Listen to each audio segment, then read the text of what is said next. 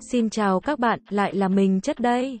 Một tuần nữa lại trôi qua, và như thường lệ, video hôm nay mình sẽ cập nhật tình hình cày cuốc của account VIP không Sever 287 bản tiếng Hàn.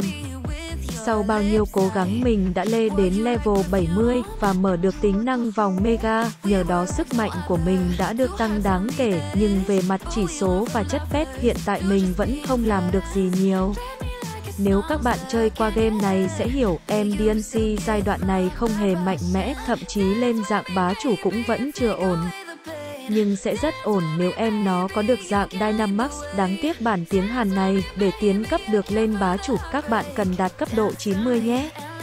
Điều này cũng dễ hiểu thôi, mục đích chính là để câu kéo người chơi. Thực ra nếu bản này chịu khó đầu tư ở khoản admin fanpage thì số lượng người chơi sẽ tăng lên, nhất là các bạn ham rẻ.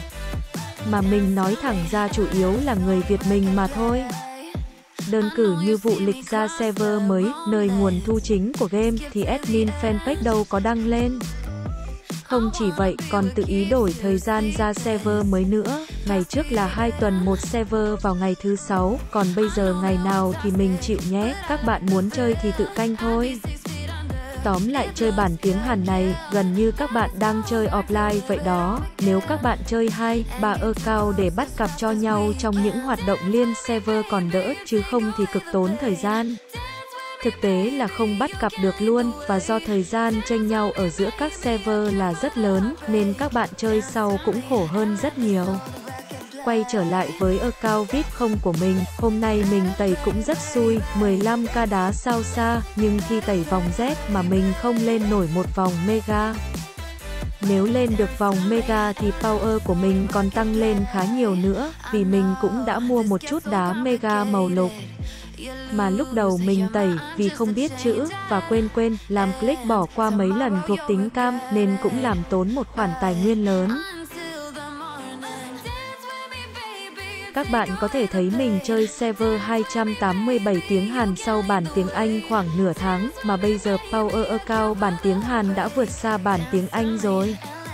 Cụ thể bản tiếng Hàn này, account VIP không của mình đã lên gần 1 triệu năm total power.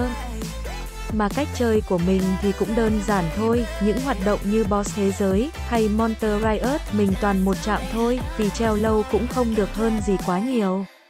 Còn lại thì cuối ngày mình vào làm nhiệm vụ hàng ngày, còn giờ nhận thể lực cũng hên xui, thực tế mình quên cũng khá nhiều, vậy mà lực chiến của mình cứ vẫn tăng đều hơn vắt chanh. Đó là trình chơi server mới của mình cũng bình thường và mình cũng lười nữa, như mấy bạn trong guild mình, cũng VIP không mà giờ cũng đều có top cao. Và chỉ số hơn account VIP không của mình rất nhiều. Giai đoạn này cũng là thời hoàng kim của mấy em như Celebi, Kudra, nên vẫn còn giành nhau khá thú vị. Nhưng khi đến giai đoạn các bé bá chủ xuất hiện thì mấy em đó không còn cửa nữa. Ở bản tiếng Hàn này, chắc chắn lên level 90 thì ai cũng có 1-2 em bá chủ để chơi thôi, chắc chắn mình cũng như thế. Bây giờ mình ghé qua bảng xếp hạng cho các bạn theo dõi nhé, và mình cũng sẽ dừng video tại đây. Rất mong các bạn đăng ký kênh ủng hộ cho mình. Nếu có thêm like thì càng tốt. Và các bạn có đề nghị gì thì cứ bình luận ở dưới video, mình sẽ cố gắng để hưởng ứng lời đề nghị đó. Cảm ơn các bạn đã theo dõi, xin chào tạm biệt và hẹn gặp lại.